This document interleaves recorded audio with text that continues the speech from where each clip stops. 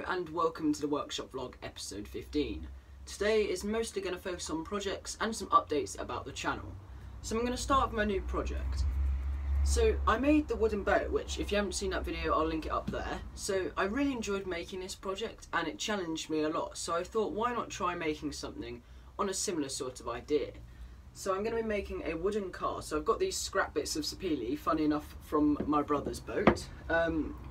So there's the two sides of the car, and then I've got this piece of maple which was used, or ash, to make the rim around my boat. So I've got the interior of the car. I just printed out some templates online. I found a design I liked and just tweaked it so it would work with the materials I had available. I've also got all of this stuff in here which I can use if I need any extra parts. So there's a couple of other things I want to talk about as well. Something which is a bit different from the usual idea on this channel. So my friends put out a video called Cyprus During a Pandemic, Cyprus Travel Video Summer 2020. And I think it's a really good video. There's some really interesting cinematography, I guess, in it, and some really nice transitions and things like that. So I'm going to link that video down below in the description if you're interested in checking that out. Otherwise you can click the link up at the top. I'd really appreciate if you'll go and give him some support though on that video. And I've discussed this wooden car, which the video on that will hopefully be out in about 2 weeks time. I have got a bowl video coming out, which is a very large bowl pot kind of thing. And it was a big learning experience because it didn't go quite the way I wanted to, and I figured out why now. So I'm going to talk you through why I struggled to turn it in the video. It was due to where I had tool rests positioned and bits and bobs and presentation angles, but I'll talk a lot more in depth about that in my video. So the next thing to do in this video is the shout out segment. So this week I've had 3 entries into the shout out segment. So we'll start with the first person that messaged me, which was James Mattison. He sent me some pictures of this wheelbarrow, which he used a 6x1 for the sides, the front and the back. For the floor of the wheelbarrow he used 9x1, and for the handle and the wheel he used the same bit of timber and planed it to get them nice and round on the handles.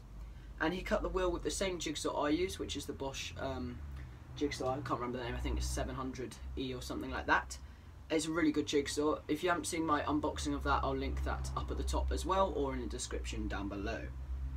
And he sanded it with 120 grit, again using the same sander I have.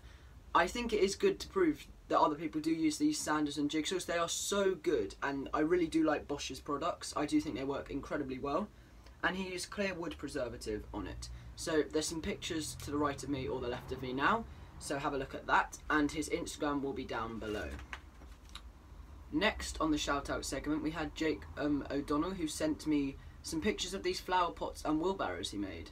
So he made 25 flower pots, which is an absolutely massive amount. They're really nice, and I cannot believe he made 25 of them. That must have taken an awfully long time.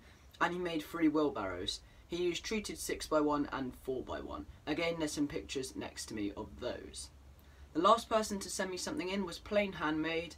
She made this really nice spalted chestnut bowl, and it's in the making. I haven't quite finished it yet, but again, there's a photo of their progress so far.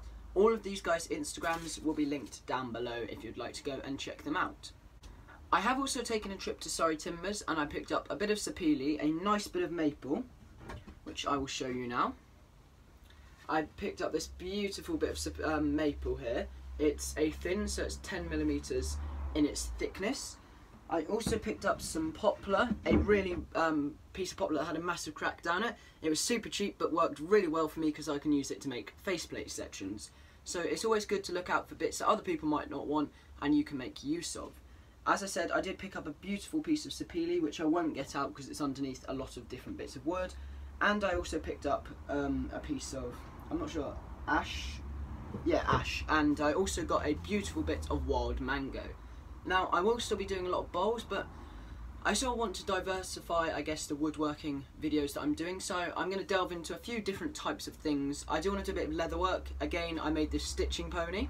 If you're interested in seeing how I made the stitching pony, again, there'll be a link to that video here or down in the description below. I know there's a lot of links and things in the description, but I feel it does help if you want to see the video rather than you having to go and search for it yourself. It's far easier if I put a link in for you. So this was a really good project. I really enjoyed making it. It was very simple. It took me about 3 hours including filming it all.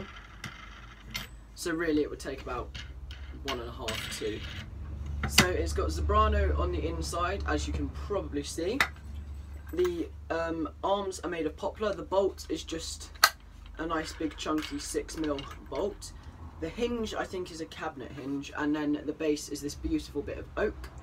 And then I've screwed it at the bottom. You could do this really neatly on the bottom if you want, but given you're not going to see the bottom, I just screwed it in however I best could. Now don't worry, I haven't forgotten about the 100 subscriber giveaway when I said I would be making those people's projects, which was a games board, a board game, and a cookser or a sandpaper storage organiser. The reason I haven't got round to those is for a couple of reasons. One, for the board game, I know what I want to do. I'm either going to be doing a chessboard, a checkers board, or a noughts and crosses board. But I want to wait till I have a bandsaw so I can do it really precisely. So that'll be done in a new workshop. And then the cookser, again, I would quite like to wait for a bandsaw for that. And I am also going to do the sandpaper storage organiser as well. So yeah, I'll also be waiting for a bandsaw to do that, because there's no point in making a sandpaper storage organiser until I have the new workshop. Now, I've got a lot of pine slats left over from the wooden shelf that used to be there. I collected most of them, and also a big, I guess it's like a old chest thing, I can't think what you call it, basically like a chest, an opening chest, like a big trunk kind of thing. And I decided to take the nice bits of wood from it, so I've got about, I don't know, 15 of these long ones, they're about that long, and I think about 10-15 of these. If you have any ideas what I could do with them, I would really appreciate you giving me some feedback in the comments below. I have no idea what to make with them. I do have a lot of them. I thought I could turn a bowl from them, but I've done that before in a similar style with the pallet wood bowl, and I don't really see the point in doing it again with pine, because it's basically the same thing. So I'm happy to turn a bowl from them if you want me to, but I feel there's a lot more interesting things that could be done with them.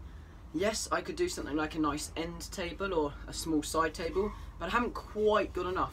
That was my initial idea, but I haven't quite got enough to laminate them all together and then attach the legs, unfortunately.